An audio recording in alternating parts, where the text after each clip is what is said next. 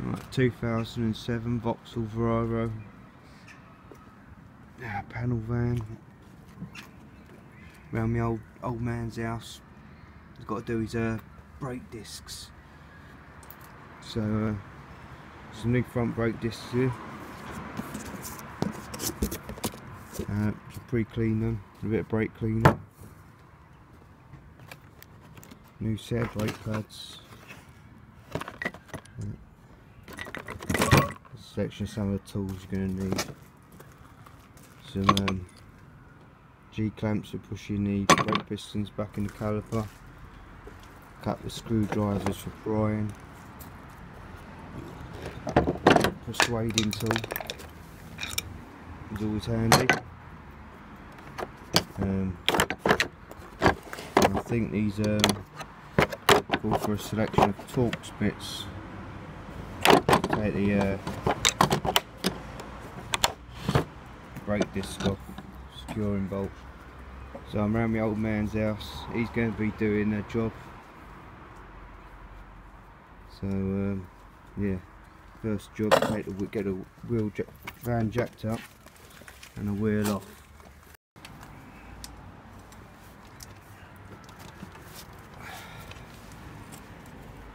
.19mm socket. Got a little electric windy gun here. I'm going to whip these wheel nuts off.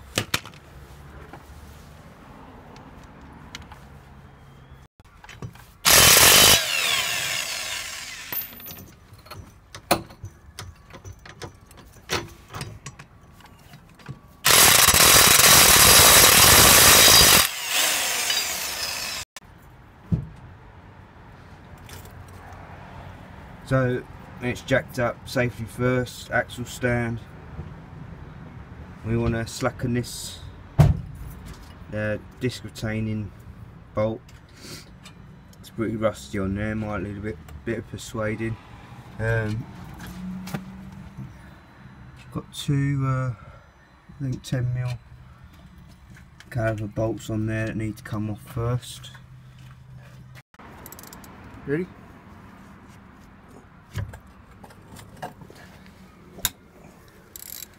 Yeah, just so it doesn't spin, just put a screwdriver, substantial screwdriver, because I've done it before and they've snapped the screwdrivers off in them, so put a substantial screwdriver in there, get that bolt off.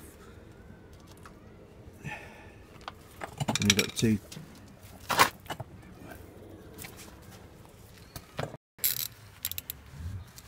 So the caliper bolts are 12mm. Take both of them right out as we're changing the discs. If we were just changing the pads, probably get away with just taking the one out, sliding it up or down just to replace the pads. Yeah, open up the bonnet, take the lid off your brake fluid. So that your brake fluid has got somewhere to go when you push your brake caliper pistons back. I think he's partially done it. I didn't get on there very well, am I? So the first thing is get these brake pistons pushed back. That's that done then. Just using a simple G-clamp. Just nice and easy, winding them back. Keeping an eye that it's not going to overflow. And your brake fluid reservoir, it should be alright. Nice. If you ain't got a G-clamp, you just use a screwdriver and just pry them whilst it's still bolted to the carrier. Yeah, they've got to be done at both the same time, otherwise one will push the other one back out again. So either you could use just one caliper and just put one of the old brake pads back in there, or if you've got two G-clamps, just do it like that.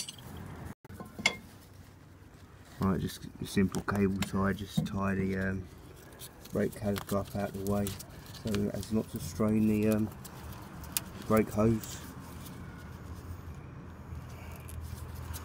That's up out of the way.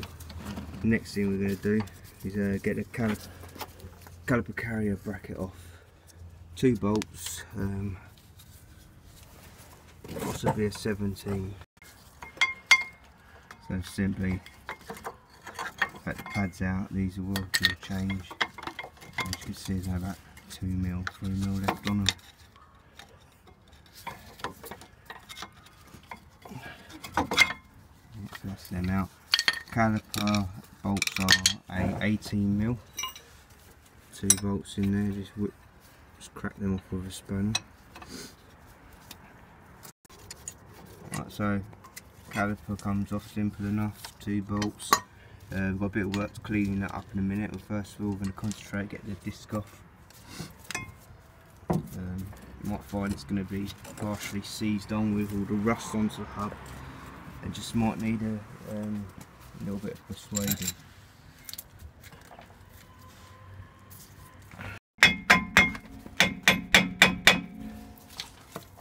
Be careful with getting this cast iron, it could break. So try and concentrate hitting it on the hub to loosen up the rust.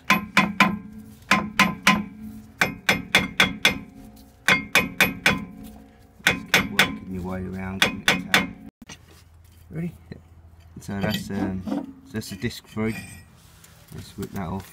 What we want to do, make sure we clean all this rust off of this hub so we get good fitment on a new disc, so it runs true. So we've got our new discs here. Now I'll give you a bit of advice. You want to save yourself a bit of money when you're buying discs. If you're prepared to put in the work, you can pick up your discs and your brake parts or whatever parts for a car a little bit cheaper. You find out what part it is for your car and go by the part number of the brand you've chosen. So we've got these Drive Tech ones from German and Swedish, and the part number for this, for a Vauxhall Vivaro, Prime Star or Nissan Renault Traffic, we've got part number DM3768 for the discs. Now if you search that on Amazon or eBay and search by the part number, you'll be able to find the parts considerably cheaper. So these discs worked out from German and Swedish via eBay, £18 each, which is a lot cheaper than getting them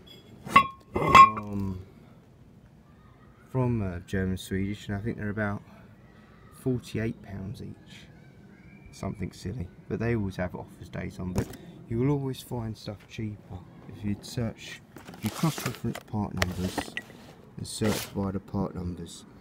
For example, these brakes, Eurocar parts sale on £25. Search via the part number, found them on eBay for 12 quid. 12 quid, can't go wrong. New discs, make sure you put a bit of brake clean on them. Clean them up before we put them on. Get rid of all the oily residue. And yeah, so what we need to do now, once we've finished cleaning the hub, I've got the disc on, we need to address the brake pad carrier. Make sure the slider pins are all moving nicely. If necessary, take them out, re-lube them up using a silicone grease. We don't want to be using normal grease because this is rubber. Normal grease will affect the rubber on the boots, eat it away. Yeah, it just don't work very well, so we use a silicone based grease. So the old man's brought out the old angle grinder with the wire wheel. Safety first, he's got his full face protection mask on. He's just going to give that a nice clean up.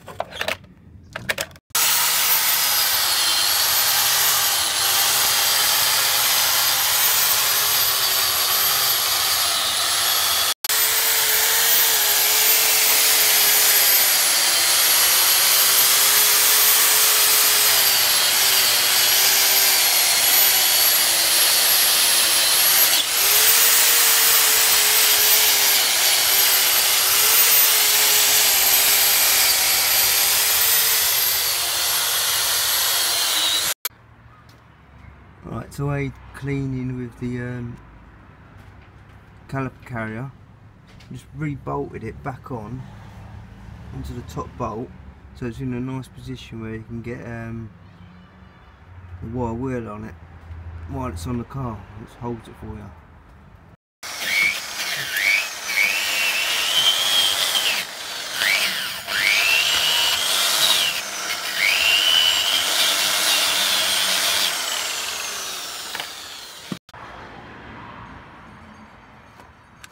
Right, so we removed the slide pin out of this side. It's got it there. We want to clean the old grease off of it and get some fresh stuff. And we're using silicone grease. As I said before, we don't want to affect the rubber, which a normal petroleum-based grease would do. So, and we only want to get it on the outside. We only want it around the outside. We don't want it on the end, because it'll build up unnecessary pressure. Won't allow the piston to move fully in and out as it needs to. So we just push it straight in, all the way in, and the rubber seal will come on its end. Make sure it goes fully in and out. If necessary, sometimes you might have to burp them, where you just push them all the way in, pull the rubber up, and just let the air out. But as long as they move in and out nicely, it'll be alright.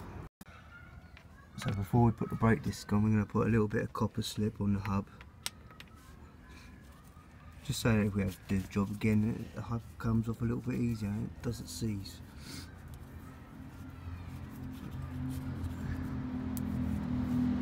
Just smear it around nicely. We don't want too much, just enough to, just a small film over the hub.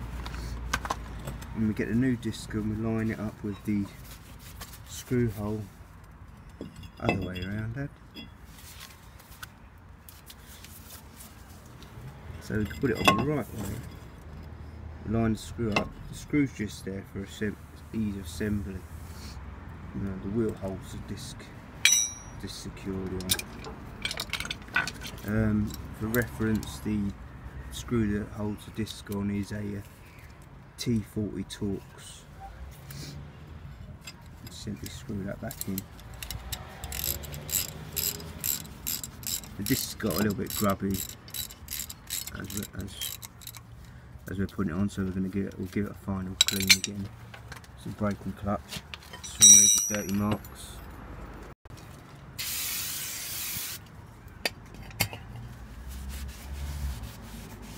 Front and back, any oily finger marks, and then we're ready for the caliper carrier bracket to go back on. Right, so 2 bolts back on, put a little bit of Loctite on the threads.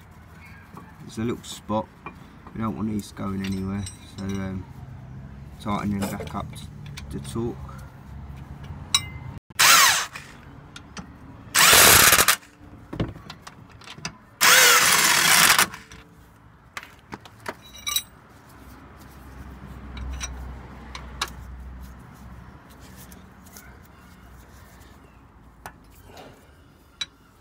Tighten them up to 1 gram.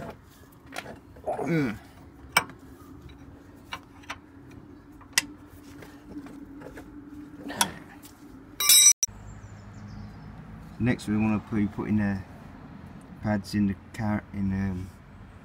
carrier, but we're going to put a little bit of copper grease where the metal contacts with metal for the pads,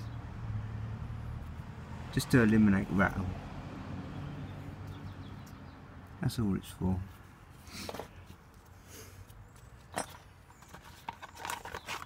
Then we got our new pads.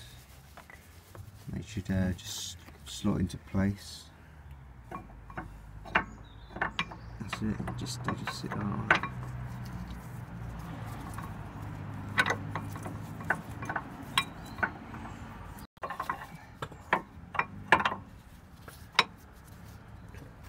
And we get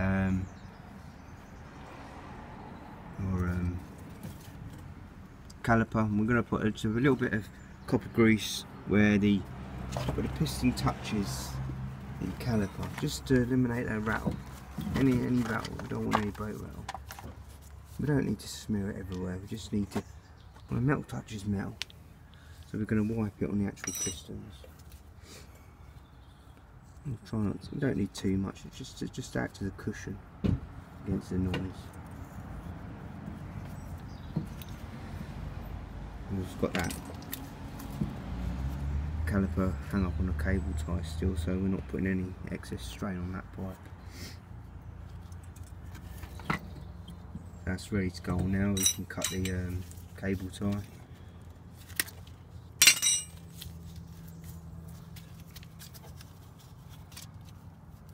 Position the caliper back over the carrier onto the pads, lining up the slider pin fixings and putting the bolts back in. We'll put them in finger tight to start with, and we'll tighten them up with a 12mm socket. As it goes on, make sure these springs, anti-rattle springs, don't get caught and they locate properly.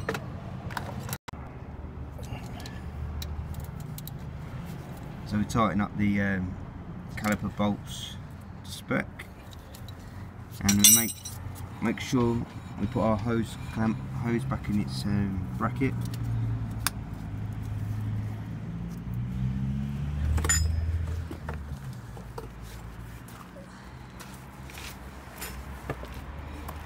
And that's the job complete. All we need to do now is just make sure we apply pressure to the brake 5 to 6 times before we drive, to allow the piston, so the pedal goes hard again, to make sure the pistons are extended enough against the brake pads and we have adequate pressure on them. If necessary, it won't really be needed, top up our brake fluid level. As we push the pistons back, we've got brand new brakes now. We're going to have more than enough fluid there. It may be necessary, if it's been topped up recently, to take some fluid out and just use a piece of rag to soak it out, or a syringe if you have one of them. But yeah, that's the job done. We get the wheel on, pump the brake up, get the wheel on, and that's the job done. Now, quick and quite an easy job to do, and I mean, we've got the parts, pads and discs, less than 50 quid. You do it yourself, it's not an expensive job, and look, you've got brand new brakes. Yeah, okay, right. Okay, don't forget to take your axle stand out, guys. Get your wheel back on, and don't forget to put your hubcap on. Make sure it's on secure. On you. Right, okay, that's it, guys. Thanks for watching. I hope this simple brake job, if anyone's got a Vivaro, Prime style, Traffic, all the same type of van, I hope it helps to help someone out, give someone a little bit of guidance if they want to attempt to do the job themselves. Okay, right, thanks a lot, guys. Cheers. See you in the next one.